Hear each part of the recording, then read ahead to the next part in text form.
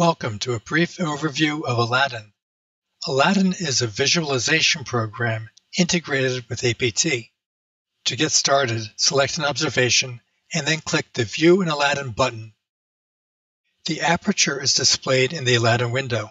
In this case, the instrument is MIRI. Notice the APT window has changed to display the APT Aladin controls.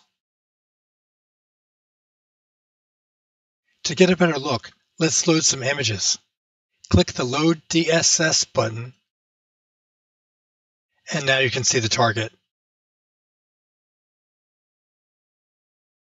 There are several ways to zoom in or out. Click the target, then scroll with the mouse, or click the Zoom tool. Move the square over the target, click to zoom in, or shift-click to zoom out.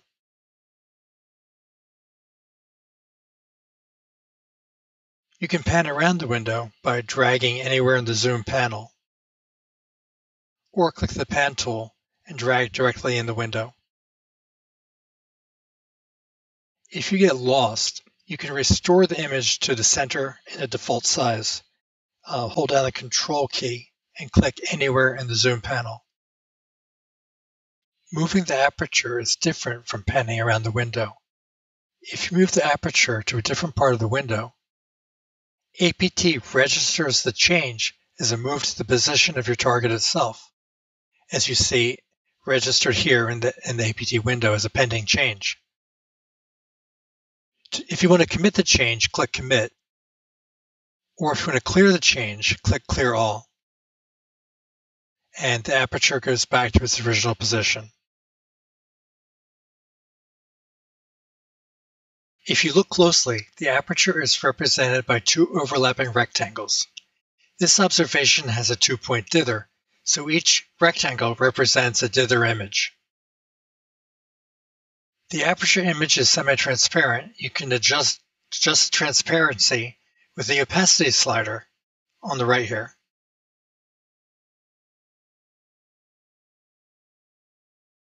To hide the DSS images, click the DSS folder in the Aladin plane.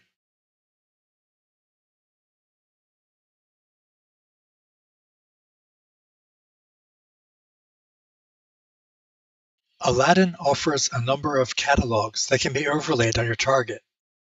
Click the folder icon, then select a catalog, in this case Sinbad, then click Submit. The Sinbad plane is loaded in your Aladin tree. If you click an object, information about the object is loaded in the measurement pane at the bottom of the window, or you can select a range of objects and see more information. To detach the pane, click this button, or to remove the pane, click the other button.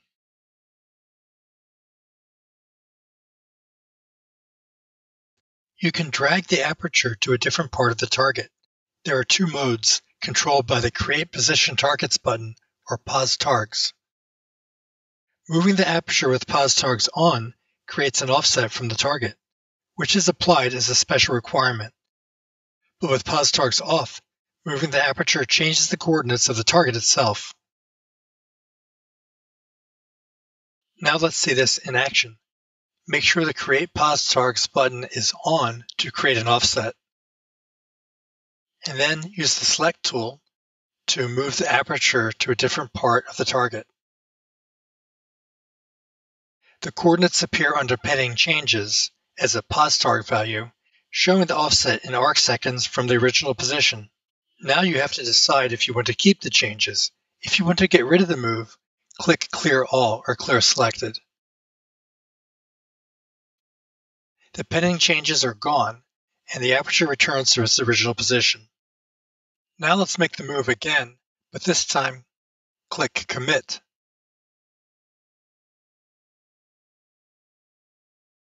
When you commit, the move is added as an offset special requirement.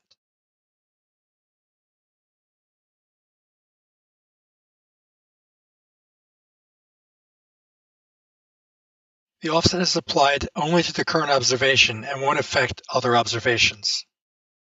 If you want to get rid of the offset, remove the special requirement, and the aperture returns to its original position.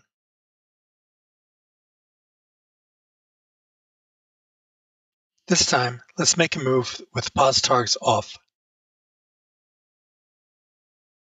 When you move the aperture, the coordinates appear under pending changes, but this time the changes apply to the RAN deck of the target itself. If you commit these changes, the new coordinates are used for every observation in your proposal with that target. To remove the changes, click Clear All. In this example, the target is M98.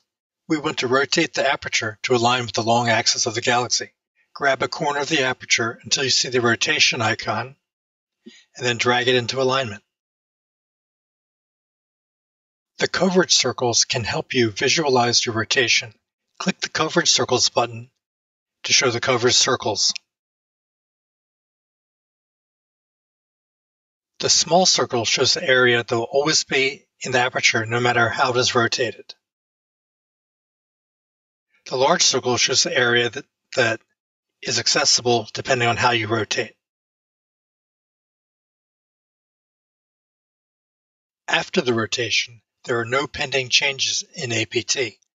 That's because rotation angles are not passed to APT automatically. You have to add the angle yourself, which we will do in a moment. If you want to undo your rotation, click Reset Orients to go back to the original orientation.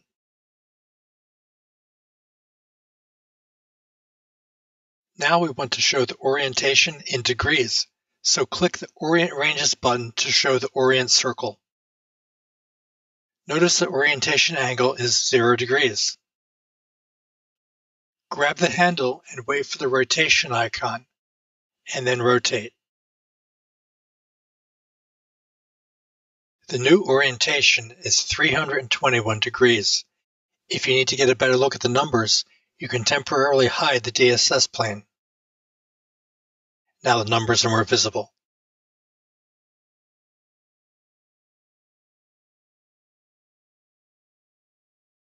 To add the new angle to your proposal, go back to the Form Editor and add a Position Angle Range special requirement.